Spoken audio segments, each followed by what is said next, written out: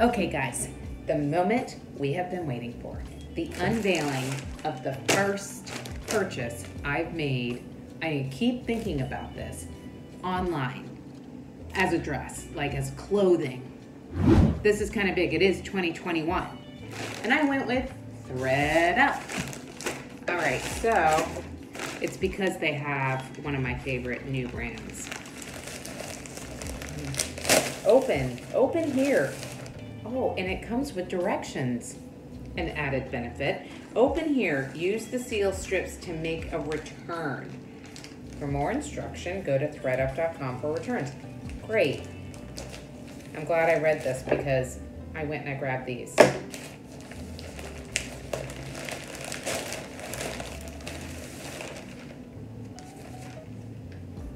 Get ready for endless. Where'd you get that?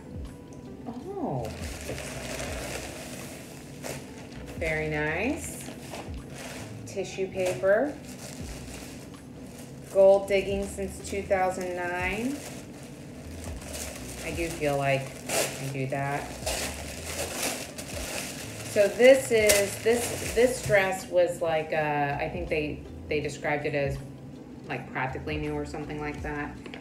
And then it says Thread Up. Hi there, thank you for choosing and using blah, blah, blah. World, cleaner, greener place for all of us. Great. Okay, so I'll read that later. Look at the color.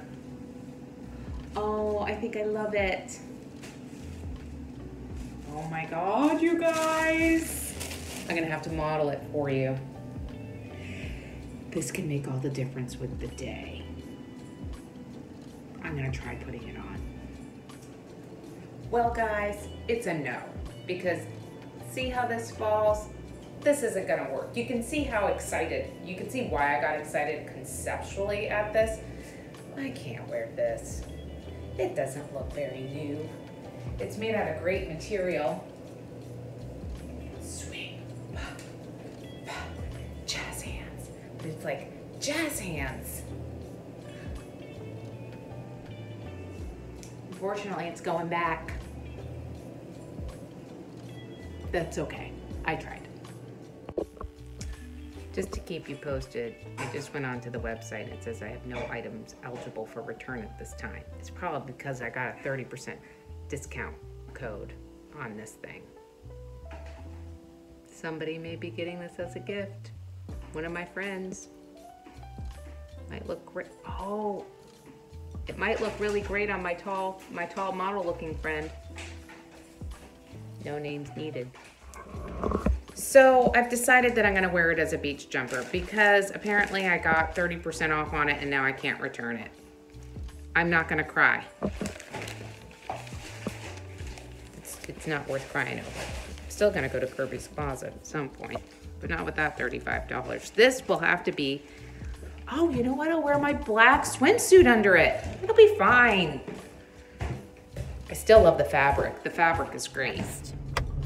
And as you can see, I'm still wearing my dress. We've gone from it failing the perfection test and possibly wanting, and actually wanting to send it back to progress. I kind of love it. Is it perfect? Is it absolutely flattering? Depends on who you ask. Do I love it? How does it feel on me? I absolutely love the color. I love the feeling of it. So we're going with it. I'm gonna go float in the pool.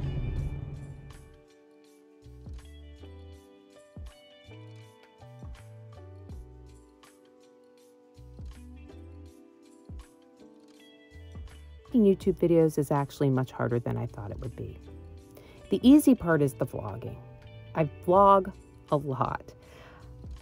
And initially, I thought that the vlogging, that because it was so easy and fun, was just going to carry me through the hard parts, and it would still be pretty easy because I love doing this and it's filled with joy. And when something is filled with joy, it means it's easy, right?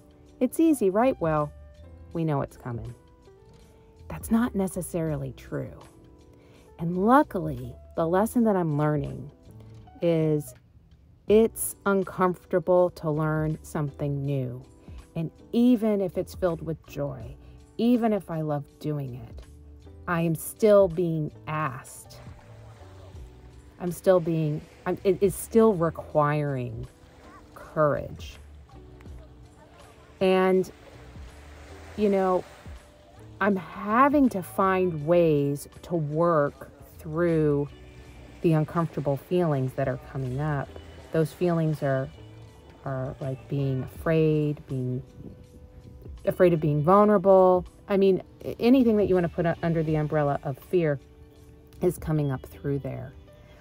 So I thought it would be, you know, interesting to share what helps me move through being afraid and being uncomfortable. I'm at Fort Zachary Taylor. In the learning process. And, you know, with the thought that might help you if you're trying to tackle something new. What really has helped me is getting out and going for a walk or going for a bike ride. Or like a lot of the time I'll go to Besame Mucho because that store is filled with things that people have been, you know, a vision that they held in their mind artistically that they had to work through in order for it to manifest into matter.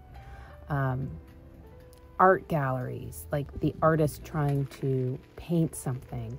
Or I'll call a friend who's an artist, or I'll call a friend that that is working on something themselves, and they will share with me how normal it is to feel like that. And so then I'm faced with the choice. Like, I can be uncomfortable and not do it and just move away from that.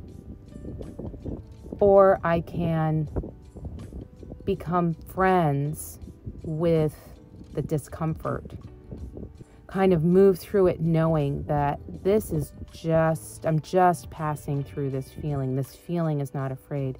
This feeling is not threatening me. I'm not going to die at its core. So really working with the thoughts around the judgments that I may hold around being uncomfortable. So instead of running away from the feeling of discomfort, actually sitting with it, working with it. And some of the things, I think I already said this, but some of the things that help me do that are getting outside, movement, dance, swimming, walking, seeing people, just getting out of my head. And it's all grist for the mill. I think it's kind of interesting that it ties in with the dress, right?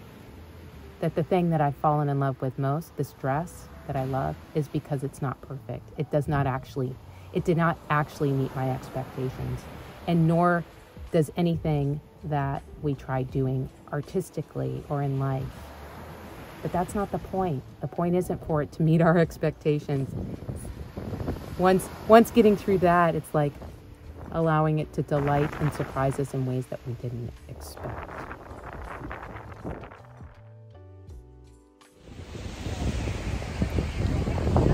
Right. I just had to get off the bike and show you guys this. This is amazing. I had no idea that this is what we were going to do.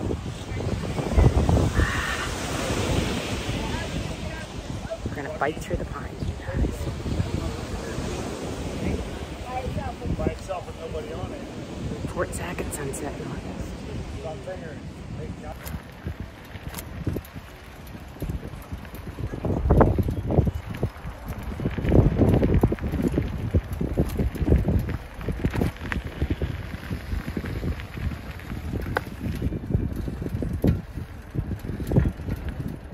So here's a Chrissy public service announcement. When you're in Key West and you're riding and it's starting to get dark,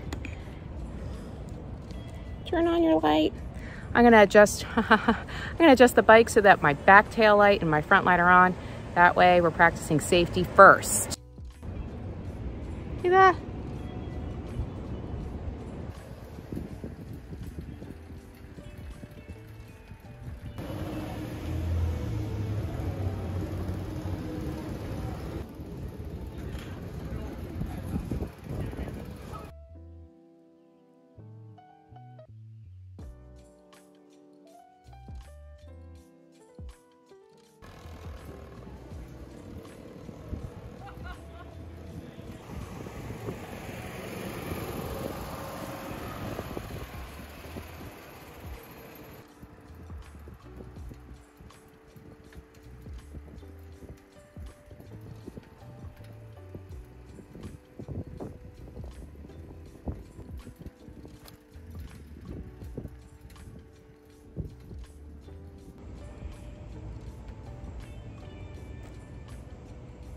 Thank you, Key West, for being so awesome.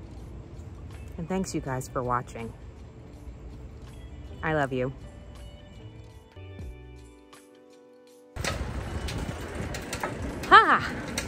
Hi guys. It's come to my attention through one of my friends, not through a comment below, that in one of my videos, episode 1, I talked about going into Besame, but then I didn't show you Besame. But again, this is all about having some courage to say, hey, can me and my 22 friends come in here? I don't know. Oh, here's some dogs. Hi. Hey, how are you? Good, how are you? Great. See those dogs, you guys?